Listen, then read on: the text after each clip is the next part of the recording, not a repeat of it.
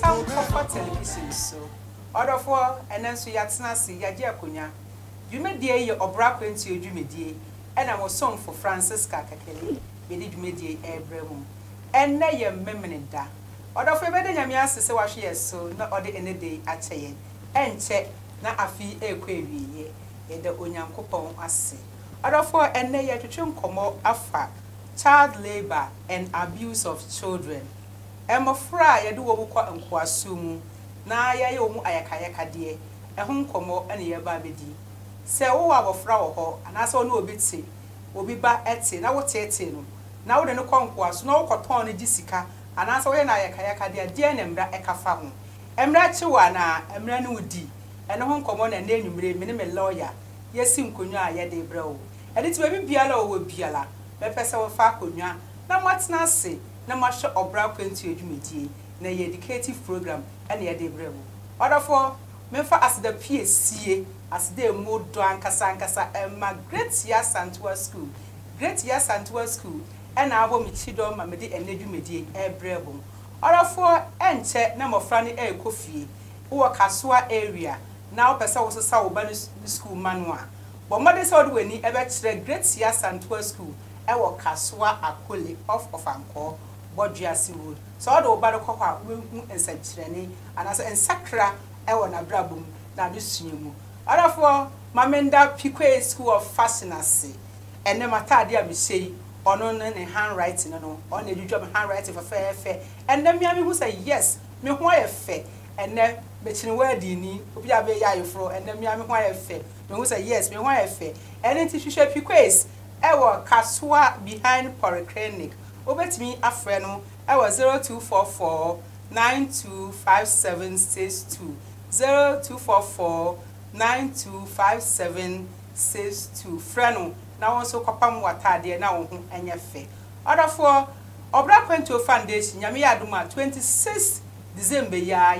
adoye ama. Ye ma menum ekunafo a omodi mfie 60 years and above. Enti ebia wo hwedwumedie now, my maybe Eddie fear 60 years to your cranny, no upper say, or bar Jumediana Sibia. But modern say over framing, I was 0249 205700 0249 205700. Now, me for didn't encounter your pon free Jumedia swa. Now, what modern our framing, na me didn't so account. The Jumedian so swan. What's me about say, kama. Other for ye try a home, ya dear boy for Krato Abba. Ye ba, the best way you may dear so, may introduce me guess and so, at them, let us say.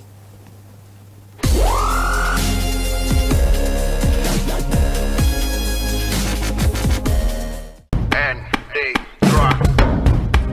Me pesa me ma phone. Dachi bako be scientist, bako be IT specialist, bako be president, na bako nso ye engineer. Ani ye just how do mo call Great Year Santua School Complex. Said be ani nyina betimi abamu. Great Year Santua School Complex. E ho na wonom wo. Oh. Enye nti na me ye sure say dachi enkoda no be ye titru no. Centra. Ani ebebem. If you say Great Year Santua School Complex no, e free crèche, nursery, ekosi JHS 3. Ani remedials no. Professional teachers nko a o. Na France wa big BC no brutal square and no one full clinic computer lab science resource center basis ya defender tier port this some of rano aduane pa wodi Great Year Santua School Complex and remedials proprietor nankasa ye educationist into what school ya sepa wo Kasoa Akole Bodriasi Road awofo mfre headmaster 0243 230903. Great Year Santua School Complex, the Great Warriors.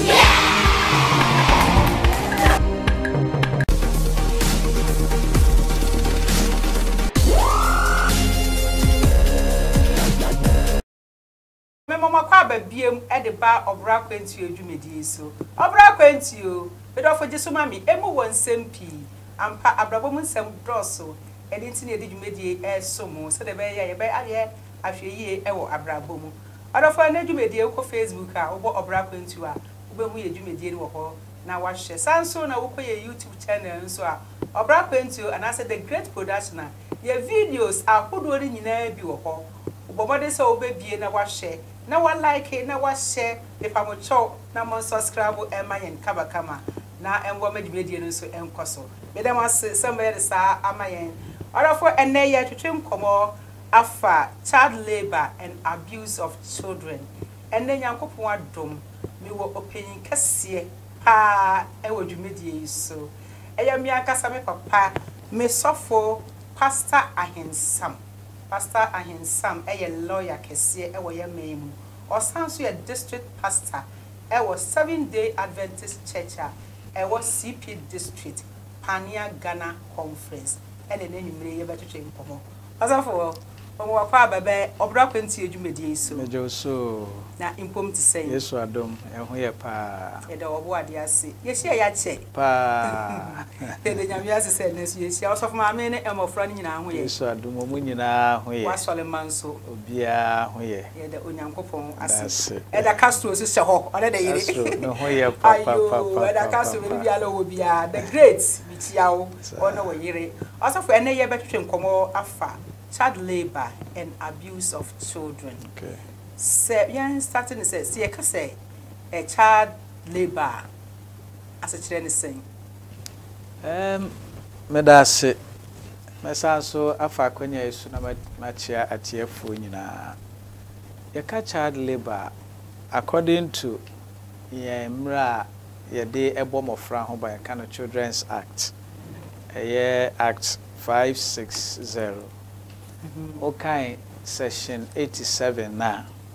Yeka fa ho an say yeka child labor. Ade bia ebe exploit abofra. Wa menkyerem. Yeka se bibia exploitative. Etre say ade ebe ma abofra no na ho odin akofom ne health asay. Adwuma ebe ma na health asay. 2 Emma ontumi enyini. Emma meye sene eni bia wo so ye ena afi ebe affect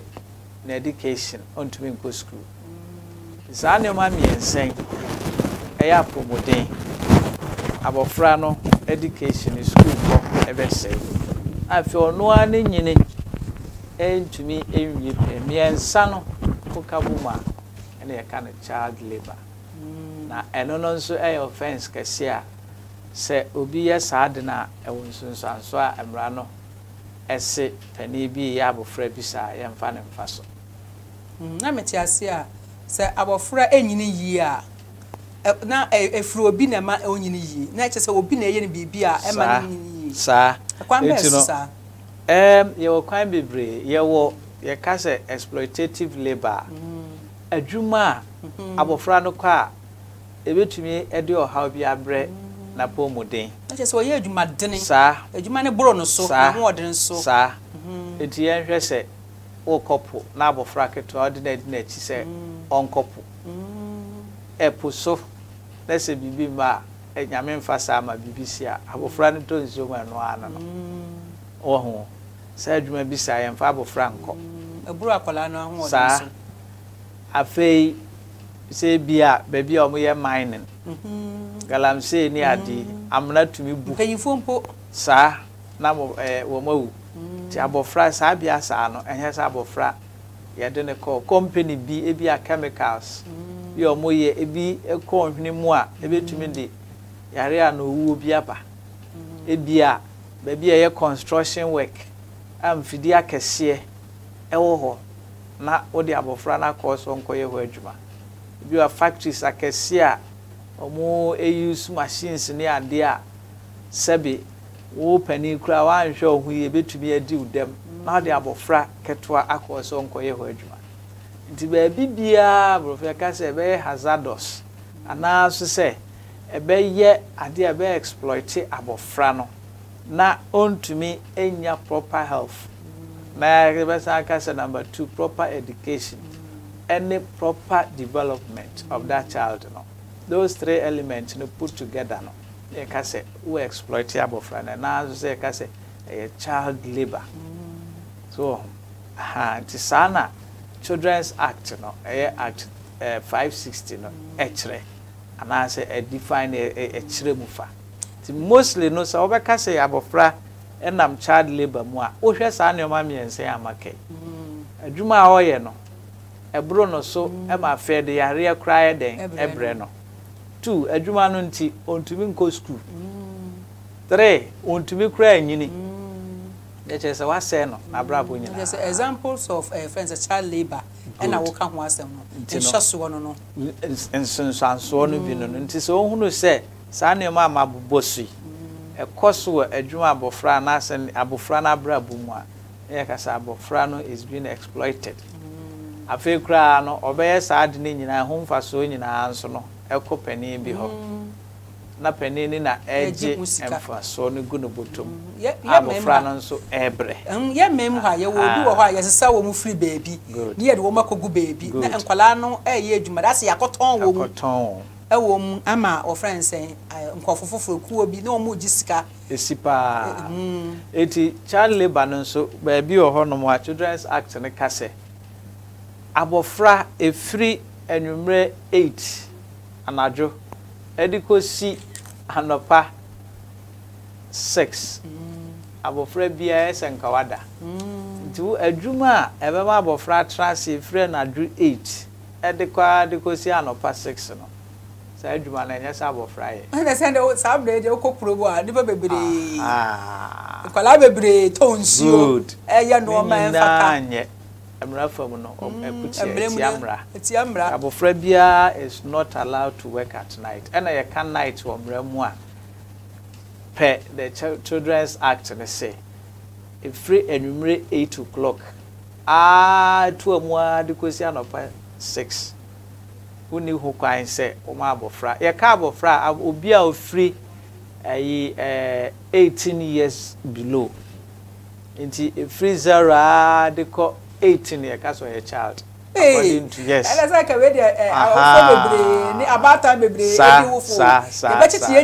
egum because some roko jomu a wo mon nam ho se itini na abuse and into there courses no e pa na child labor no child labor na de ba ebi o ho no mu a omo enya lack of proper parenting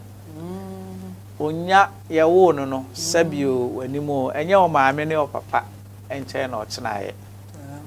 eno ne ye baako ebi ohia aye wo fie maame no papa no oni bi enti no na ode abofra ketwa na ode no ebe de ebepe bibia ma fie the first na ye poverty ohia bubro eno ena de saade no eba ena ebiem ebi ono nso awofo no omonye prepared say come dey abofra no ba wiase omonye ready so come mewo sa enu nti no ebeka say by mistake good parents ne bi no nso no yes so irresponsible say ometumi aketa for mofra no because bibi aye plan okay nti one plan ya nti ade abofra no ba asase so nti no one plan abofra na ba ono a ontumi organize no hu yi no de abofra na beto ne ha ti ne ba sa na abofra na mehia yi ti no obe na odini bibia ti abofra na brabo ne bibia eye basa ebinu wo ho nso a ya fa ne se bia onkonkotra ni sister bi ni auntie bi enchen ni ade na ebi onko school ana sese na auntie chrono sister chrono nia chrono afi o exploit abofra no etumi si bebre odeni edwuma gisa etumi si je bi o ha obeba abefa abofra no na adwen ni so me di abofra yi ekwa akohwe school ye ofo wa ni akira nkohwe ne ode ya abofra na behwa na adwen ode abofra na ichine de na ye enwuma hodo bebre tis a factors no etumi esi ye hu ebi a maame no later discover no nya sa na nipa na obeje abofra no so ne ko na wo so ofo na oba free wonje in fact ni ye mu pa ne senka ofo bi o wa hwe oba se nye asetra mu circumstances ne situation bi a ebi onu ma ye unavoidable a enka eso ofo bi a onu a ne hwe ne mba because ode ne komo obi a se ne bi a obehwehwe se nka nipa no beye no no edumre bi nso a yenka se saa nti no abofra ye bi obi nso so behwe abofra nkro behwe ne yi asene wo maame no etumi si oho eti eneoma saa neoma nyina na etumi ma emofra no nkrofo exploit wo mu act ka se adwuma bi se prostitution begging arms I mean begging for arms those things ni nyina enye your friend is saying at the park you are now friend ye nam traffic light ma behwe na omo pacho pesika dikodi mpanimfo ni di won di wanim no na kwatra ba bi no aso abofra no ebi wa behwe abofra etwa kwa wo na ka abo no ene ne oma bebre bofra ketua no ma fa nsuo di aso ano ne na nam traffic im nyame anye na adom a emra ne kase ye wo light labor a yusu sabrofi light labor adwuma enso enwe affect abofra ne health affect ni school ko affect ni nyini ye nyina yesu sa ye boaboa ye maame no e wo fie ni ade me se na meton kresin kakra bia boa so ho eno no ense me kwan se me ntumi nko school e wo betimi akwa ba light work emra ne se abofra ne di 13 15 eno no kra obi oye below 13 15 on qualify you light work no mpo no aha o se nko we di 13 ene atmo bia 15 ena nkasa amofra ne de bia light work bi nketenketi 13 to 15 years ansa na wetimi why light work no akwetida koto nsu sa light one no oh but say yeba makwan mi ntwa yeba makwan yen kofo edwuma amanfo bayi sa adwuma bia no edin bia obi a mra ne so edi 18 and above ena onye but Ghana hanom dodo sen ena endi 18 a osene e okay ande yenkodwom ne ade enkola ne bebre ma o mu nko school market day kaswa Tuesdays and Friday ko show wonu esewani na omu bu faso sa all these things no Ghana mra Children's Act no sorry den na e kire se obi esa em se minim additional de be mayen o fatwa so obi esa emra se wo ko hunu se obi tete abofra wo uhwehwem na hunu se treatment no a de manipa nya obetumi akwa report na ma social welfare for sa na mra ne kire wonu obi bate na wo tete na wo nipa na wo te environment ho no obetumi akwa report in fact ubetumi so kura akodof sufo nso ho emra na makwan na bi wo ho a otimi be ekura be ye wo first ye wo fie ekura yi na waba bia friend ne nua ba no wo mba wo ho no waba sesa nkwala no e de wo ma be kuru kasiem wo so bank na ye wo de wo fi lake mi wo lake e ho na me fi se me ye ka se de me be kuma se me da se me be kuma se wo sesa nkwala nya na de wo ma be kuru me de wo abobo sa 22 bra no nti e ba ne sa nipa na o ye sa ade no say emra ne se mon report no sa obetumi a report no ama social welfare in fact wo mo ne kura sa tumi ne mra na ma on sa kwan no to report wo ma ono no wo mo protection officer ono no na adwuma ne se obeba be investigation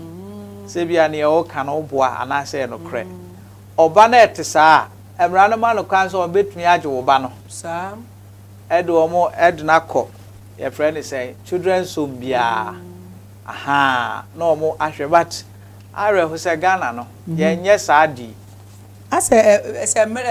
ye ni melo se die nye o fi say ye nye she aha ye ngam but yeah so ta ahwe TV ni ade a ebidum ye ahwe no obi eba wo hwe akora na di ni dem na ya report na ya che no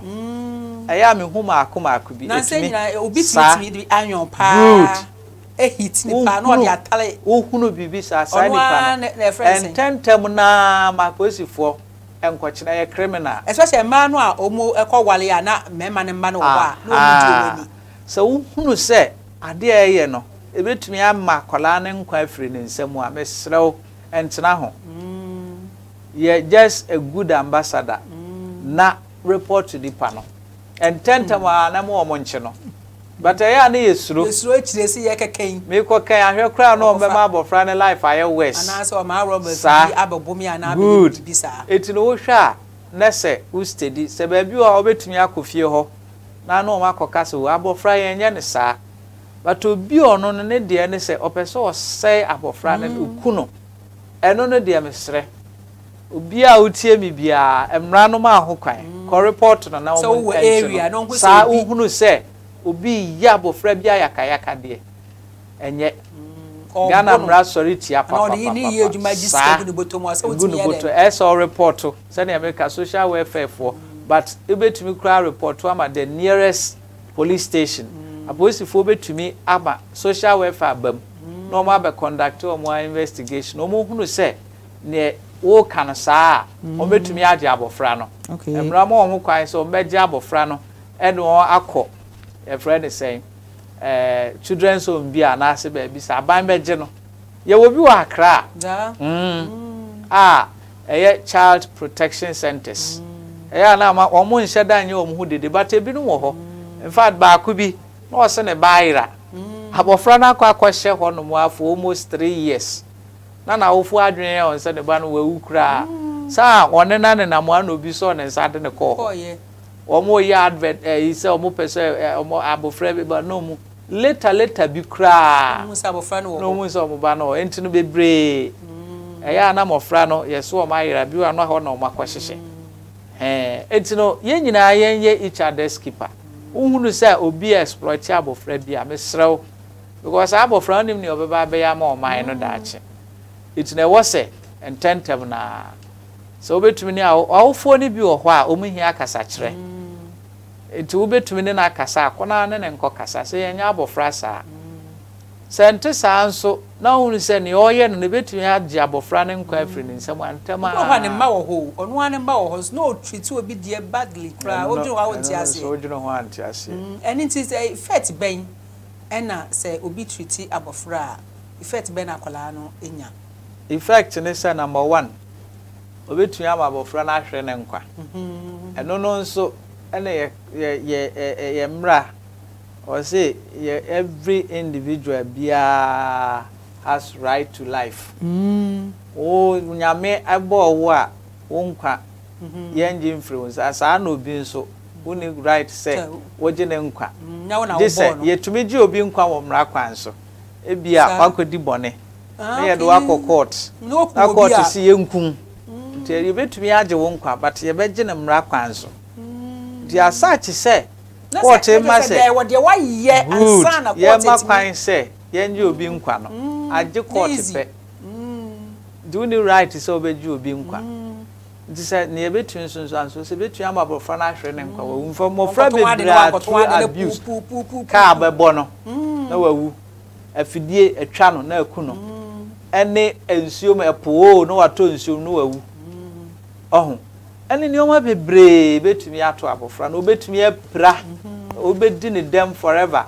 na anu me hwe documentary bi teacher ni wasoma abofra se onkoto aduane mre no abofra ni twa ka akwan no ana ka po yatwitwa abofra ne na mienu omuyi ni documentary Joy FM for the year in fact na I well enti ni omo ni bi o ho a eni omo ni bi o ho a make sure obi e wana nzu sa oto yogurt iti obo na enum kura child abuse no etumi mama ofra na hwere omo kwa number 2 ontumi nko school so bi put me did them ana na make sa ana afi so ontumi nko school ni nipadua no nso odi benyini no sei tu be hwe na o ma ye kama fefe fe na ma obi hu abofra bi wanyini na ne nyini na anye ankoyi aye basa e bi ona ma na yare nko ana ahye because osua no omo entreat ni yi in fact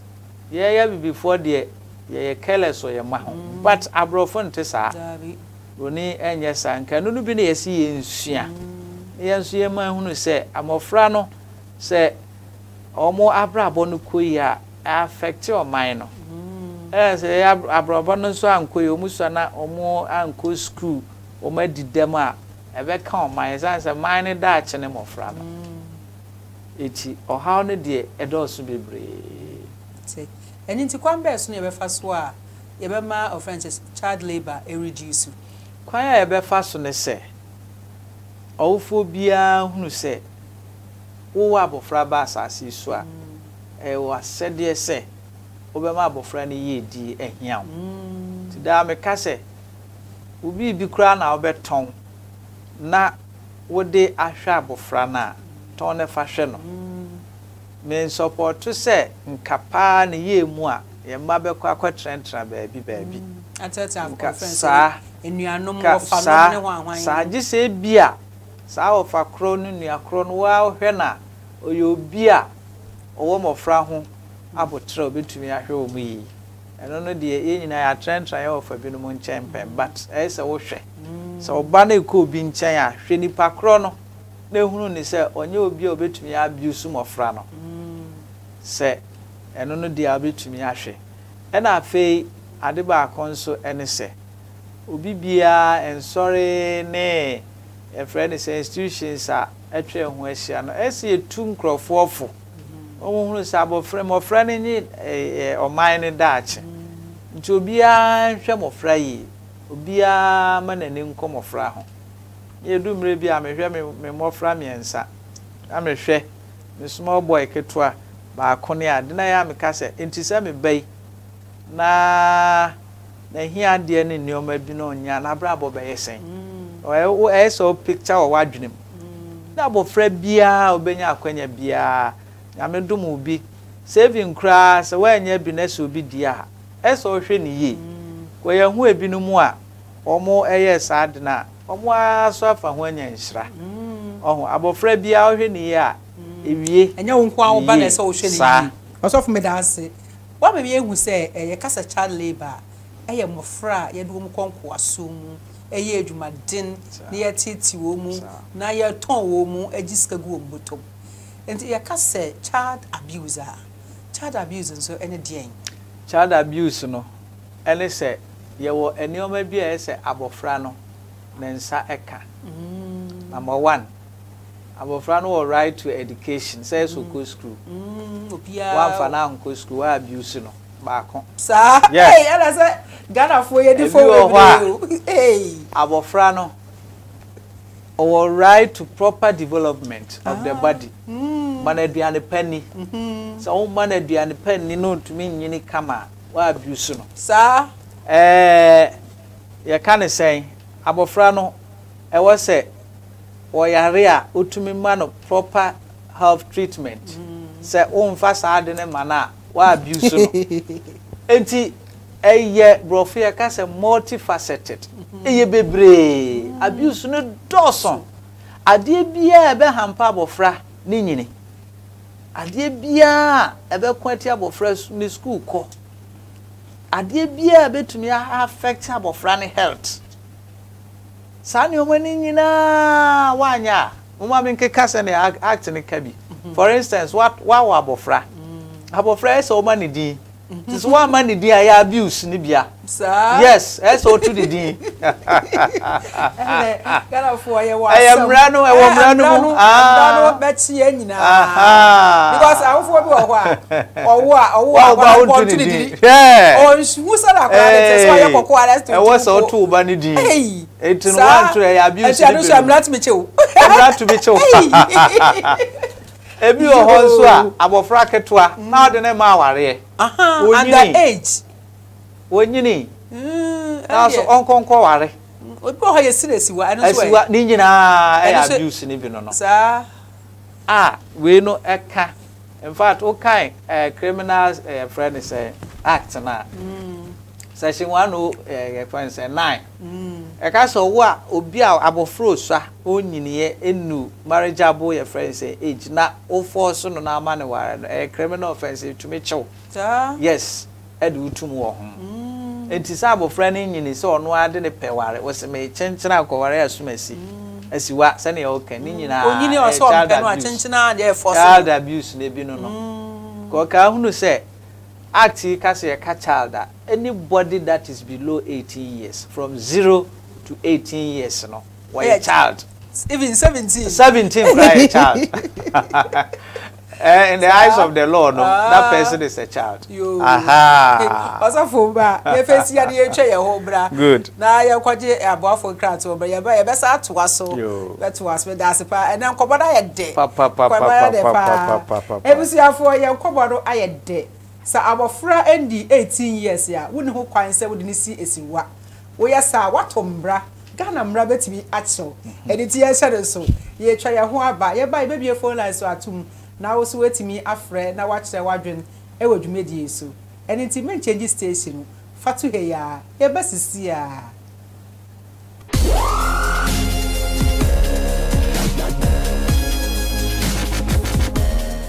and they drop. Me pesa me ma phone daachi bako be scientist bako be IT specialist bako be president na bako nso ye engineer ani ye gesa odo mko Great Yasantua School Complex said be ani nyina betimi abamu Great Yasantua School Complex ehọ na wonom wo enye nti na me ye sure say daachi enkoda no be ye tituru no centra ani bebem efise Great Yasantua School Complex no efri crèche nursery ekosi JHS 3 ani remedials no professional teachers nko a na mo France wa be twa BC no brutal school enu awo ne full clinic computer lab science resource center basis ya efende tiapo de samofra no aduane pa wodi Great Yasantua School Complex and remedials proprietor nankasa ye educationist enti what school yase pa wo kaswa akole Bodwasi road awofo mfre headmaster 0243 230903 Great Yasantua School Complex the great warriors.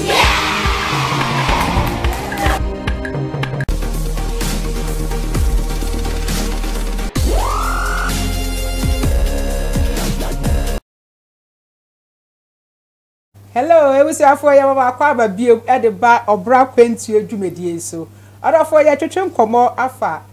child abuse,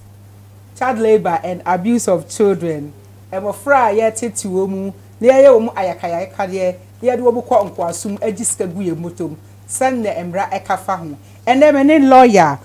Pastor Ahensam lawyer ene twetwe komo e wodwumedie so. Eliti wonso betimi abo ewurom na wafre emra dwumedie no ekoso no na wode wadwe nkyere abreyen eliti frame e was 0551 148505 0551 148505 ofra na wabowa wasem no tofa amayen lawyer mayentu enkobo cheche so emra ye twa ye ho no Uma yeti asese so our friend the 18 years ya unu kwan say upe bema ema no eye bone emra betimi ayeden acho edit be person obeto asakra na wona na omuntie ye no omu ate eho ne yato ene rekobo to enti say no sane na America no obia ne ho kwan say abofra de emra ne ne ka ne say e wo so ko school wan ko school a onsu adwuma adwuma no kra no ekyere se obi a memfa nse wadi mfie du no mukọ na otumi sua aha o sua nso a ese wo ye bibia enti no se abofra no enru emfie du wotwe a ye beka se wo ye pani a wontumi enkonko hye ne kete se wokonko ware obi oye den ko ware. No, a criminal offense, and I'm cast section 109 of your friends and criminal act. No, a cast will be a sad news soon no more. Omrano and Trenaso. And first a punishment bang and a walkoma obia or de apola or yen abuse. Who abuse abofra? Send Americano, a begina, your friend is saying, Asama Abano, but. Ebi oho no na ebi American wa ma abofra no wedding dem aha eno no kwa ukodru court betumi ache wode watum ana ukun abofra owo ni babu de ene na nsa na wase asem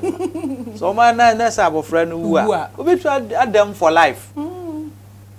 life imprisonment un sabetu meda pa de bama straight eno ne pure life imprisonment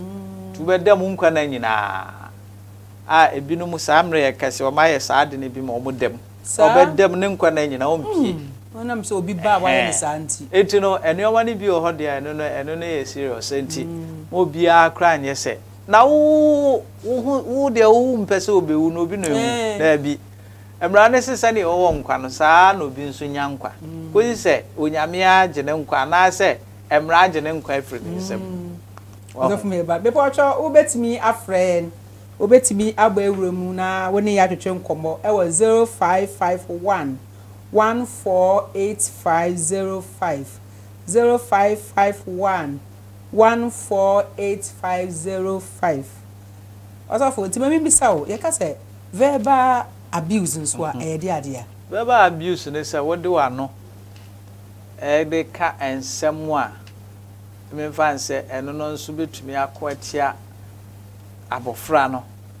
ene yo ma akutia me kire say eno ntine ema ne nyine enkoso afei ebetumi affect abofra ne health ano ka ketimi aka kire abofra say wo wabon usia de a wo hu da se sa adwene no konumu a abuse that's of see edifo because ye mo frey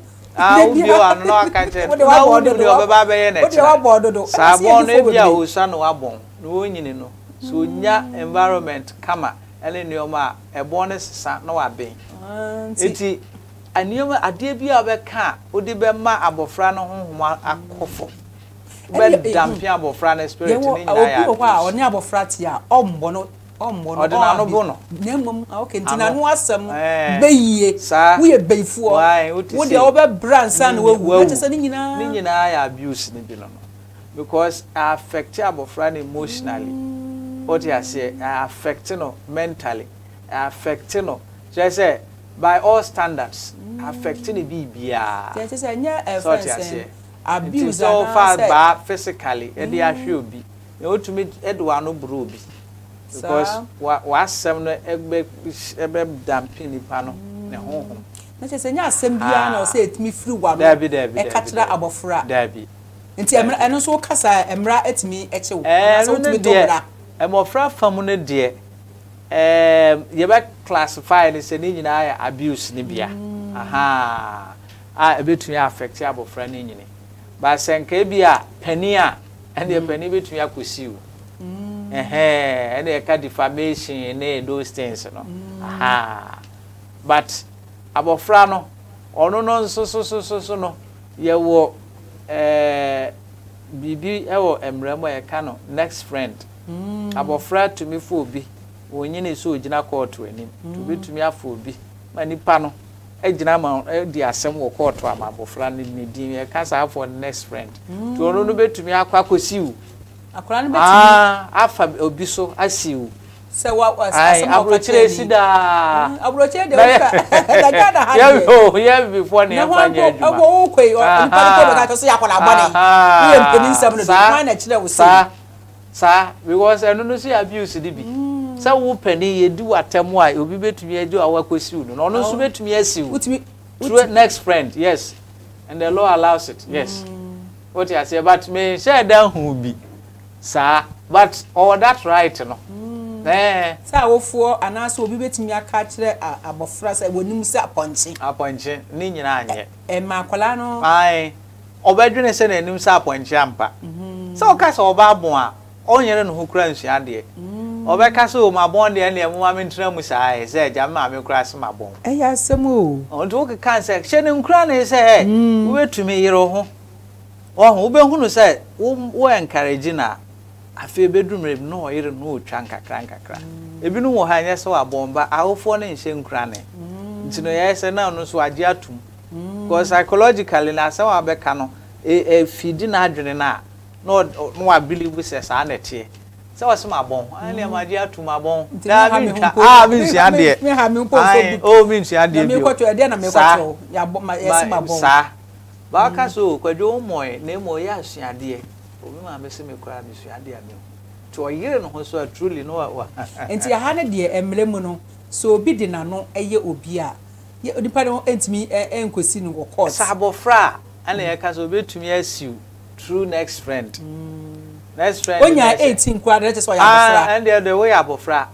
and the emrano say obi oye below 18 years no children's act say am kan no aha enti ya wo ada your friend is saying things bi o hono mu a eno me fa so obi obeware o kai matrimonial courses act emra e fa ware ni ade na ni aware jaye ni ade o marriage act no e ka se obi a or free 18 up to 21 so ko ware na only 21 unhia ma me permission no papa permission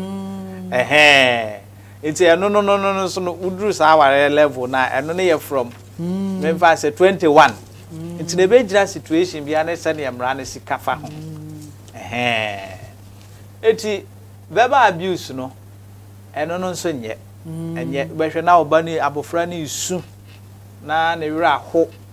na chese odidi mpo enye na friends I don't know the say wa hwe because your parents bi oba na say obi oba ono ofa na say mowo ba some obekeka acho no wanka say wunya amode ko na odi edi say na e wo ka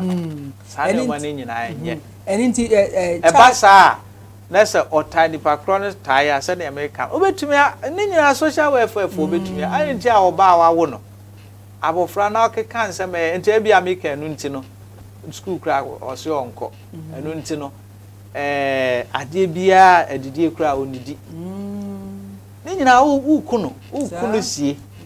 ti ni nyina ya abuse se obia obesore na ode mra na ya adwuma se bia obetu ho anamo no yes why not obetumi aye social welfare for no obedwuma kese pa in fact emrai children's act na trese as a district bia e Ghana enya social welfare for reps ni bi wo ho omnkom be visit places ni ade conduct workshops ni programs ni ade program ya wuye betumi invite safo ni bi ni wo maba be boawo e bia school bi mu a omaye seminars ni programs e dey sensitizing crofo no ma hu hia say omo den ehwe mofra yi ni ade Enti emra ye de friends ye nkomo ekwe enwiye no me pese me sisudua na me bisa wo say child abuse eye bone ana eye bone pa emra nanim no emra nanim no bone because ade a affect abofra no adwene mu affect abofra no ni nyine mu affect abofra no sebi na de sua mu sanso affect abofra no ne daache nti enya de wo say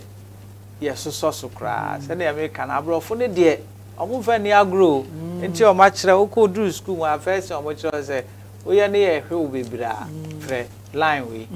na police for mra ma chi nipa nuru habat eba kakra ene se ye nhwe nkwala o o so obi ba ade oba be ye wo ebe kakra mo de phone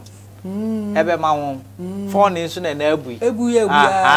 na wafre apolice for de be ma nche omo de be ma ntutu ha na o maame ya ba be so mu papa ona wo ba ne so wo bu no ntine ya ba be je ne ye de ne ko eni ti obetumi akọ jail in fact wo abe abuse abofra bia de ne ye prostitution wo de no ye bia force your friends say marriage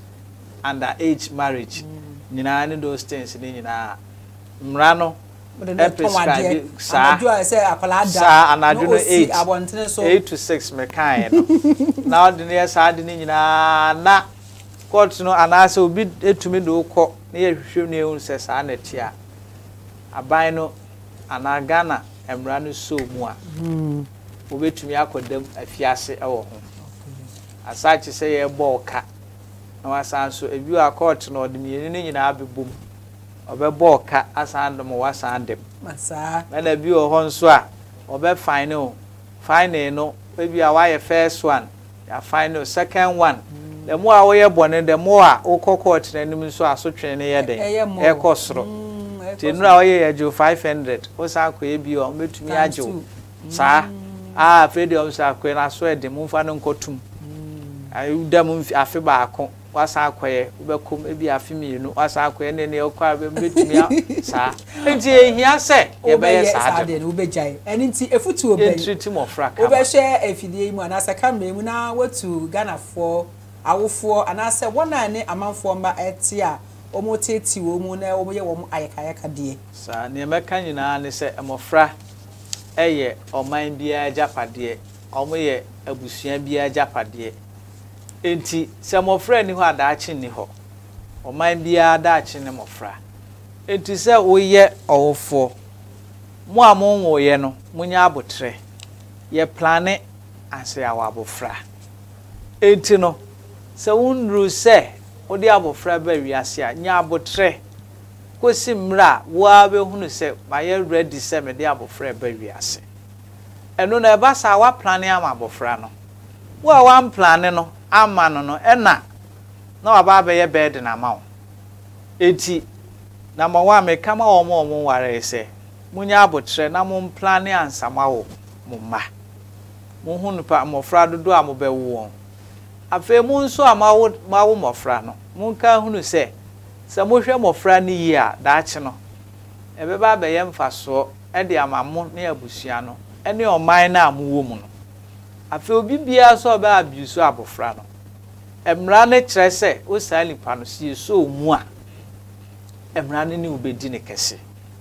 obetumi akwa ye be fine no bi o so obedam mfie based on your friends and the Bonia waye no ne ye kan say emudru esitie enti obi bia wutie me bia mesre se mom ye hwe ye mayi na wo de telephone number ni ya ebetumi aboa oman no edaache but o telephone number e bi obi person ofre wa oh okay number ni 0246 84 23 45 can it be 0246 84 23 45 amen also for that say say to suffer wa buy onyankopon nsira o so me da se amen ewie Ghana man aha na mra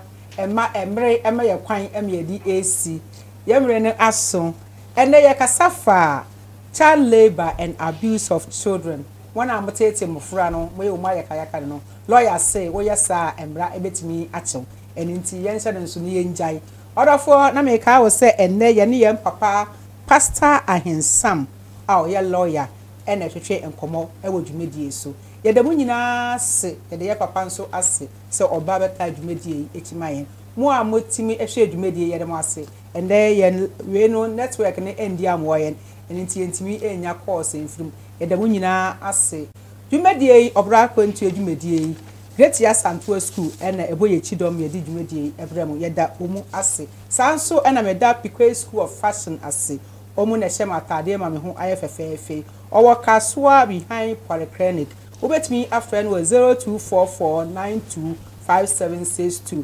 0244925762 na meda mi production team for ase Jordan any Charles any Willie da nyina ase mo na mo boaye ema dwumedie eba ase ebusuafo aha ana mede dwumedie AC medinde munua ba Francisca Kakali ana se the great ba kope me na mede dwumedie ebremu nyame ya adoma ye wonda sene ye besa ahia e wo dwumedie so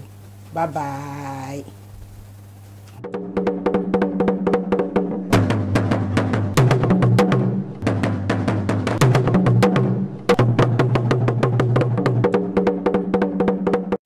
Oh yes, Sankofa Media College in Fafrao. Minia, sa weni suade huni bi